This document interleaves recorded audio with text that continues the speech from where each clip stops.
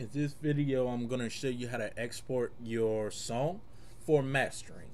So it's very similar to exporting it for mixing, just a little bit easier. So the first thing you want to do, instead of exporting all tracks like we did in mixing, when you're exporting it for mastering, you're just going to bounce the project.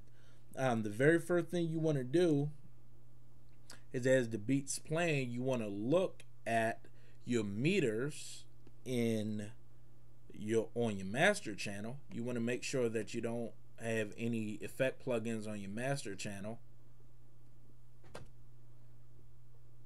and you want to make sure that your levels are not going above -3 dB.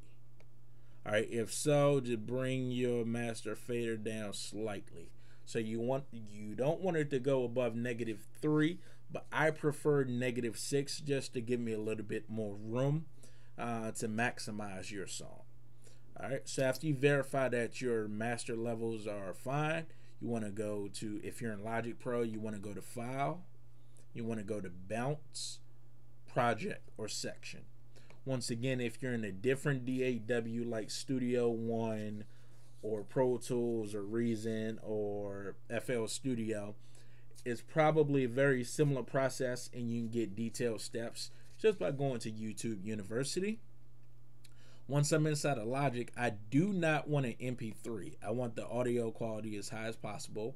So I want a PCM, which stands for Pulse Code Modulation.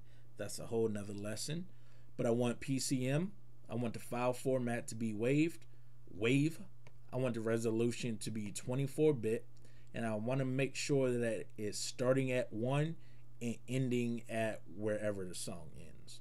Then you're just going to press OK, and you're going to hit bounce. And that is how you export your track for mastering.